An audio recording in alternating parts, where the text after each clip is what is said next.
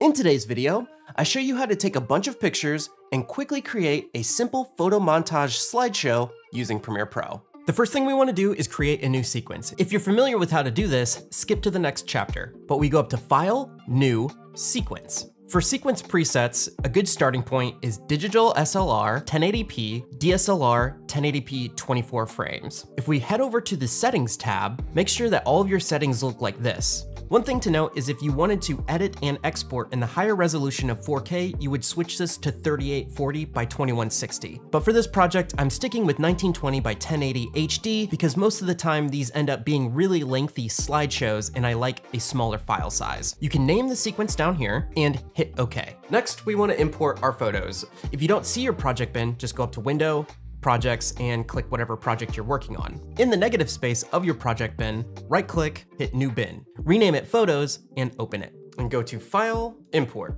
Find your photos, highlight them all, and import them. Now we can place our photos in the correct order by hitting this little icon down here that also represents Icon View. To have a better view of what we're doing, place the mouse above your project bin and hit the tilde key. It's the key located below your escape button on the keyboard. Now we have a full screen view of our thumbnails. With this scroll bar down here, you can make the preview smaller or bigger. And now you can click, drag, and reorder all of your pictures however you want to. If for some reason it's not letting you reorganize this, or maybe you went to list view and then back to this view, something got messed up, just go down here to this sort icons and make sure user order is checked. Once you have the photos in the right order, we want to make sure that when we put it on the timeline, the duration of the photos are what you want. Hit Command A on Mac or Control A on Windows to select all of your icons. Right click and go to Speed Duration. If you're unfamiliar with timecode, these numbers are the hours, minutes, seconds, and frames. So if you're looking for 5 seconds, I want to change these digits to 5 and this to 0. All of these pictures are now set to a duration of 5 seconds. Unminimize this by hitting the tilde key. I'm going to click and drag these onto the timeline.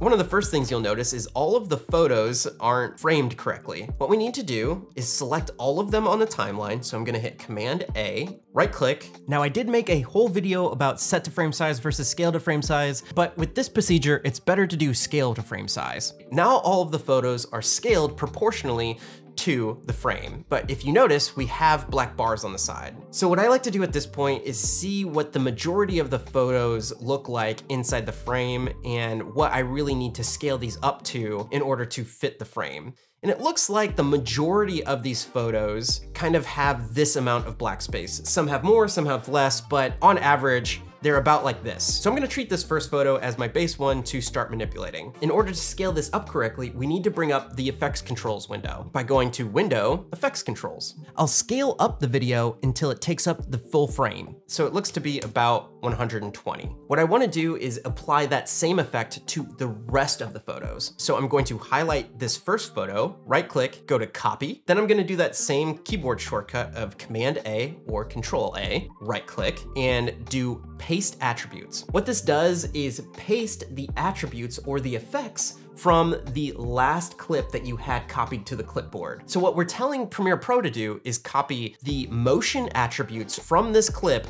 to all of the other clips that I have highlighted. I'm gonna hit OK. And now at this point, most of the photos take up a bulk of the screen. Again, there are some outliers here, but that's okay, we'll address that in a little bit. The next thing we want to do is a cross dissolve.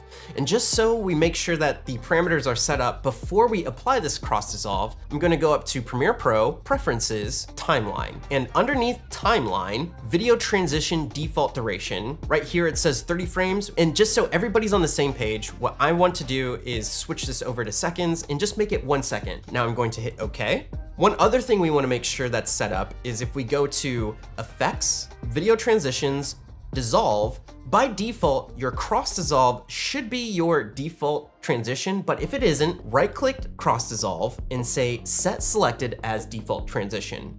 Now that we have those parameters set up for everyone, again, I'm just gonna hit Command A so it highlights all of the clips. If we go up to Sequence, Apply Video Transition. You could also hit Command D on Mac or Control D on Windows if it's set up that way. So I'll hit that, and now we have a simple cross dissolve between every single photo on the timeline. I'll go in and delete the first and last cross dissolves on the timeline, and let's move on to adding that subtle Ken Burns style push-in effect to each photo.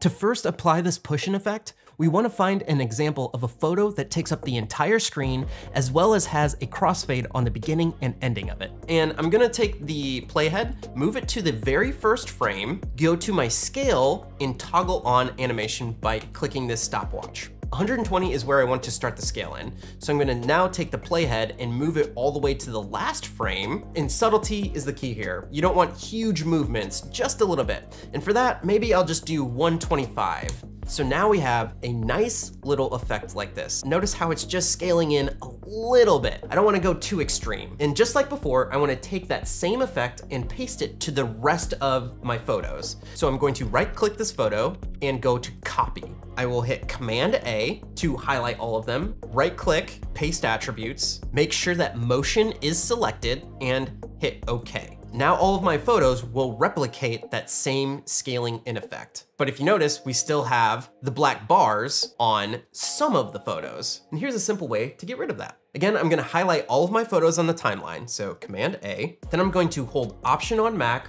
or Alt on Windows and click and drag these photos to the layer above it. One key thing here is that you don't want to shift the photos in any way, shape, or form. So make sure that it reads all zeros when you're moving it up one. Otherwise, you're gonna get a little bit of an offset between the two layers. The next thing I'm gonna do is highlight all of these clips on track 1. So you could go to your track select forward tool, hold Shift, and just select the clips on track 1, or you could just click and drag and highlight them. I'm going to right click and nest that bottom layer, hit OK. Now with the sequence nested, find whatever photo has the most black bars on it in the frame, which happens to be this one that we were focusing on. Highlight your nested sequence, go to your effects controls window, and scale it up until there's no more black bars. Next, go to your effects window. Under video effects, blur and sharpen, Gaussian blur, click and drag that onto the nested clip and bring up your blurriness.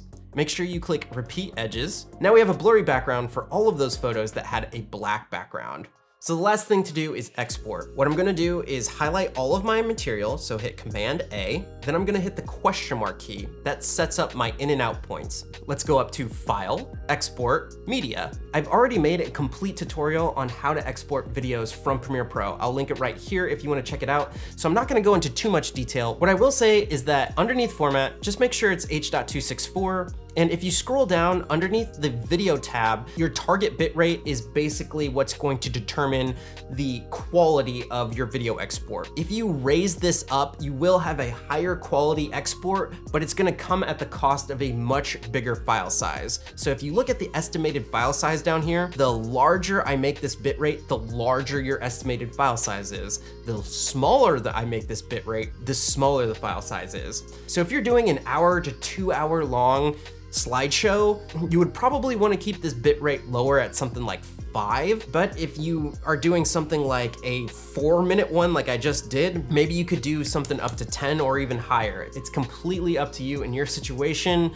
Just pick a bitrate, see what looks best, and stick with it. One last thing is up here underneath output name. If you click that, this is where you would be sending your export. So I'm going to just send this to my exports folder. Example 1, hit export, and now I'm in the process of exporting this slideshow. If this video is helpful, don't forget to leave me that thumbs up. If you are looking to put music in the background of this montage and loop that music to a specific duration, well, I have a video on how to do that right here. And until next time, I hope you're out there living a life of abundance. Bye.